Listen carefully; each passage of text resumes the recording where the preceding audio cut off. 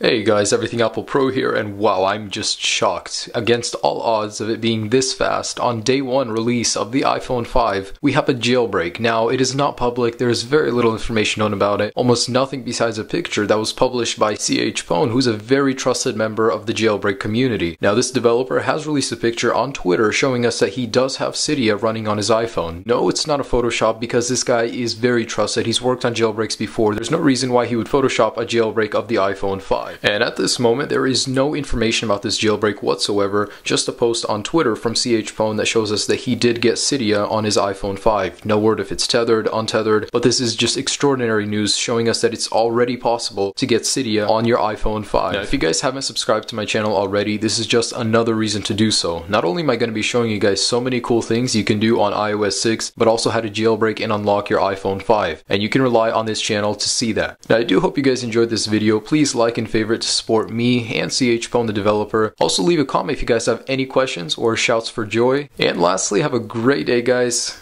Peace.